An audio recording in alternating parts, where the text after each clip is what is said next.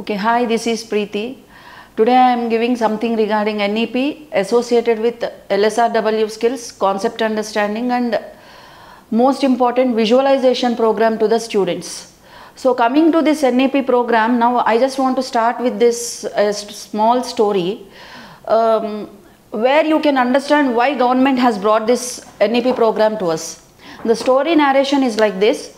So in a forest there lived 4 animals: rabbit, monkey, bird and fish. So as instead of wasting time, they decided to have some curriculum so that they can write some semester exams. So basing on this, they have divided their curriculum into swimming, burrowing, flying and jumping. Right. After the curriculum is designed, they started to go ahead with the program of semester exam, so that they decided to learn it. When they decided to learn, one dog has come to them and it started to ask whether it can join in its curriculum or not. They said that it is not possible for you because you will be barking all the time. Right. So the dog left the place, and meanwhile an eel has come over there. I hope you might be knowing what is this eel. Eel is an electric fish. And when it has come, they said that okay, you can join. The reason behind this is the eel is mentally retarded. So yeah, the 6 months time is completed and they went for the exams. Right after completion of exams, the results has come, and they waited for the results, and the results have come, and the results shown like this.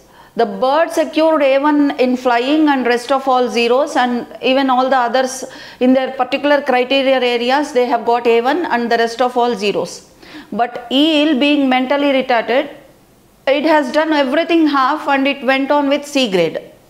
So now my question is, why are the students like at present day students are like eels or like birds or rabbits or fish or monkey? So in this case, the present day situation, no one is like particular with their foundational sectors of course, because students are not provided particularly with what they need and how they need. The reason behind this is they are rushing towards marks. So to avoid this mark system, to give one particular presentation to the students, government has brought this program of NEP, and this NEP included with 5+3+3+4 program, where 5+3+3 includes 5+3 is the most crucial area, where first 5 includes with nursery, LKG, UKG, first and second. So this is called as foundational period, where they learn their mother tongue, mathematical skills along with English basic skills.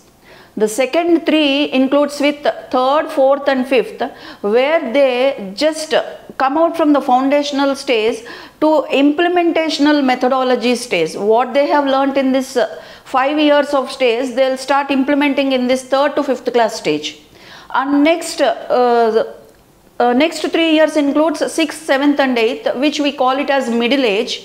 And this one, implementation goes to application methodology, means the students try to apply the knowledge what they have learnt in this 8 years of stage. Later, the last 4 years is the secondary stage, where the application stage will come to the innovative methodology stage, where they learn everything and they'll top in their criteria levels. So considering this, the government has included NEP program to this, and the most important thing is that to make the manpower powerful with their subject what they are learning, government has concluded to go ahead with NEP. This is what regarding NEP. There is a false notation that there are only 4 kinds of skills, which are listening, speaking, reading and writing. But other than this, above all, the first listening starts with visualization. Unless a student visualizes what he is going to listen, a student cannot listen the topic what he wants to listen. So make a child to visualize the topic what they are listening to you. Means if you want to teach some sense organs, we ask them to visualize about the organs what they are and how they are, how they function. Make it as a small activity, call some students to you so that they can visualize the topic and they can feel free to listen it. One minute. Roll out number one, నువ్వు teach చేసేటప్పుడు కానీ present చేసేటప్పుడు కానీ eye contact చాలా important. So పిల్లలతో I కాంటాక్ట్లో ఎట్లయితే ఉంటావో కెమెరాతో ఐ కాంటాక్ట్లో ఉంటుంది. Number one. నెంబర్ టూ, తల కొంచెం కిందకి దించు. రైట్, అట్లా కొంచెం అది ఈ లెవెల్లో చూస్తూ ఉంది. ఇది కెమెరా కొంచెం ఐ లెవెల్. Right, correct. మళ్ళీ మొదటి నుంచి. Okay. So visualization is so important because unless a student visualizes, he cannot listen to the topic what you can say, because there is a thing that it is scientifically proved out of our total life we have 51% for listening skills. Reason behind this is right from our childhood what we listen we speak out. Unless we listen, we cannot speak out. Generally, that is the only reason why if we listen, we can talk, and if we can talk, we can able to listen. So, let the student visualize so that you can tell something and he or she can understand that about what you're telling. Means they can listen to you very appropriately. And next, after visualization and listening comes the concept understanding. While the student is listening you, make yourself comfortable that you can imbibe the topic so confidently into their brains that they can understand the concept very easily without reading the total textbook. For this, I can give you a better example regarding our President Sri Sarvepalli Radhakrishnan. He used to take the class for 1 hour. In that 1 hour, for 50 minutes, his class will be with motivation things, and last 10 minutes he will give with the topic what he wants to tell. So, students used to feel that this 10 minutes is just the vague information what he has given with that 50 minutes of time. Means the 50 minutes of motivation includes the class where he wants to tell. In the sense, he is giving the visualization, concept understanding along with listening. Now a student can speak out on this very easily.